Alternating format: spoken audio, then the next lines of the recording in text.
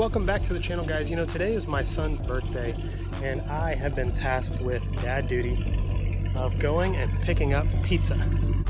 Now, I haven't driven the Corvette in a while.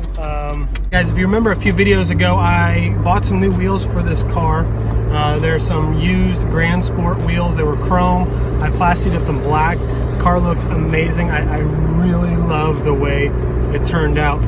But ever since then, I still haven't driven the car much. I've only driven it maybe one other time since then. Today, I figure it's Saturday. It's a birthday. I got to go pick up pizza for the birthday party. Today's a perfect time to just take this thing for a spin. It's a little cold, so I didn't want to take the top off, but let's just do it.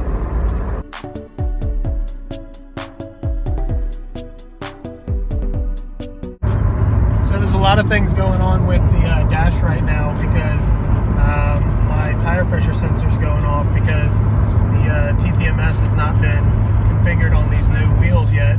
It has them, but I just need to configure them. I need to get some gas too. Range low.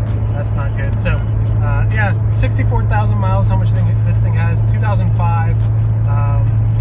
You know, when I bought it, I think I had 39. So, and that was nearly 10 years ago. You know, it hasn't been a garage queen its whole life. When I first bought the car, the intention was to be a daily driver, and it was. When I bought it in 2010 until about late 2012, I think, was when I bought my F-150. It was my daily driver. My commute to work was only like 7 miles, but it was my daily driver for 2.5 years. And it was my only real car to get around in. This was obviously before I had kids. So then I bought the truck because I got a job down in South Texas where I needed to travel a lot and go down some, you know, dirt roads and such. So the car didn't work, but I didn't want to sell it. I love this car, so here's where I am. So ever since then, it's been kind of the secondary weekend fun car, and that's why it's only got 64,000 miles.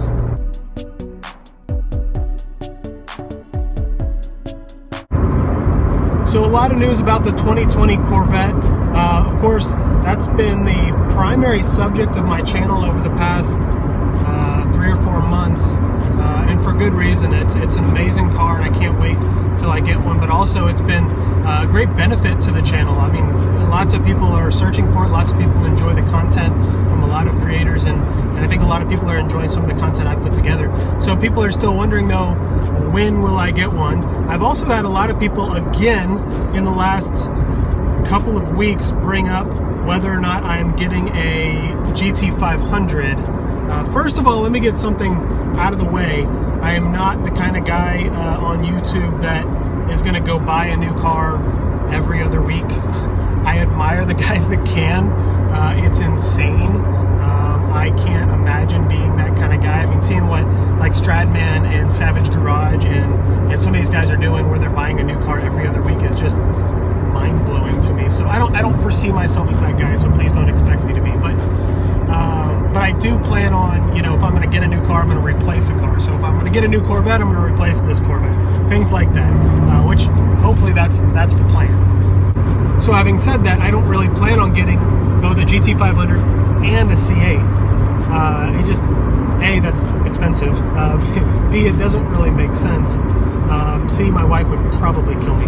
But I plan on, if I'm going to get one, I'm going to get the C8. I love the GT500, don't get me wrong, but I think it's not as versatile of a sports car as the C8. It's got a back seat, and it's got more horsepower, and it might do the quarter mile faster, but you know, to me, the C8 is just such an amazing car with this mid-engine exotic look and feel and actions to it. It's just incredible. I can't wait to get behind one.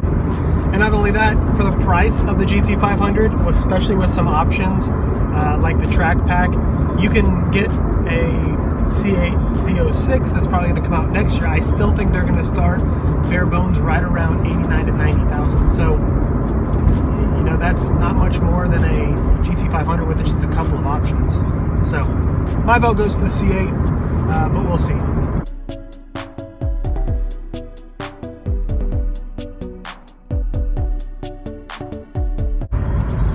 Pit stop, gotta, you know, feed the beast here. HEB, gas station, let's go.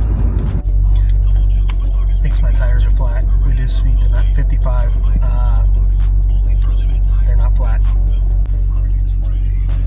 So here we we are, HEB Fuel. For any of you guys that maybe are in other parts of the country and don't know about HEB, HEB is the best grocery store in the world. So sorry, Safeway, Publix, especially Kroger, Albertsons, you guys suck. HEB. Here we go. This is the part where you leave a comment below what the gas prices are in your part of the world right now. All right, so I have not fixed the key fob sensor problem, so we'll have to do this, shove it in there, and then press this guy at the same time. There it is. Yes, got it. Alrighty, off to go get some pizza. It's a brand new Little Caesars. So new, they don't even have a sign up. Yes, we're open. Pizza. All right, let's go home.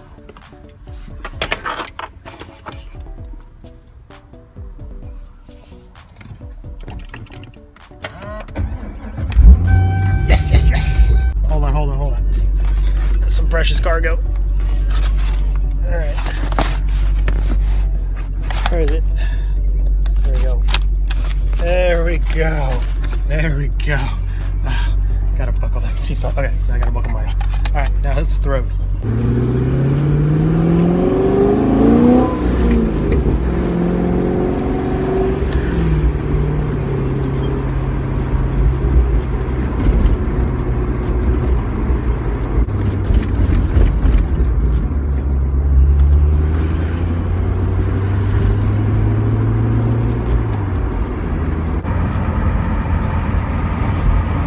Love this exhaust.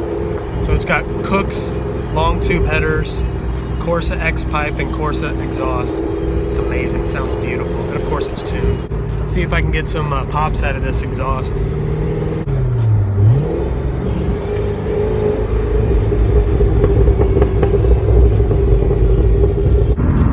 So you might also be wondering, well then what is next for my vlog?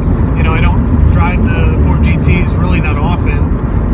So I'm not creating tons of content about them. I'm driving the Corvette a little bit more than I used to, but still not a ton otherwise. I've been making a lot of other videos just about kind of informative stuff, especially about the 2020 Corvette, but I really want to get back into creating more videos about the cars and the cars that I'm driving and things like that. And I've told you I don't really plan on going out and buying a whole bunch of new cars. But I have a plan. I have a couple of big plans coming up that hopefully around the beginning of the year they will launch. So because I appreciate all of the people following me. I've got nearly 2,000 subscribers now, which I know in the grand scheme of things is not that much, but the fact that it's accelerating is really, really encouraging. So I've got a lot of loyal people that are following me both on Instagram and on YouTube, and so you know I want to kind of turn it up a little bit and do something a little bit more, and I think that might catapult things to the next level. So a couple of things, I don't have anything finalized yet, but a couple of things I'm working on is one of them. Obviously, I've been working on developing some merchandise, but when I started developing some merchandise for myself, I started getting the feeling that I'm pretty good at designing this merchandise, but there's only so many things I think I can design for myself. So what I wanted to do was I wanted to create more generic supercar related merchandise. Not necessarily just related to myself or my channel. There might be some of those things, but I think that'll create a broader brand, basically, is what I'm trying to create. A brand that I think anybody in the supercar community would enjoy the merchandise that I'm trying to create. Right now, I don't have any sort of licensing deal, so any of my merchandise would have to be unlicensed. I can't put a Golf logo like this on anything, which, by the way, this is from M&D Speed Shop. They do have a licensing deal with Golf. So I'd like to get some of those, but I don't have anything like that lined up yet. But right now, I've just kind of figured out how can I create some shirts, hats, things like that that I think are a little more generic but still really cool, and I think that some of you guys might really enjoy them. So be looking for that here in the next couple months, or maybe early next year. I want to launch that brand. The second thing that I have working, which it's not really working yet right now, it's just an idea, is to partner with a service where I can borrow cars. And you know, there's other people that have partnered with Turo. There's people that have partnered with a few other, you know, rental type of deals. I could do that. I don't know if I really want to do that. I want it to be more of a two-way partnership. I want to work with a company where I can help promote them and they can help promote me.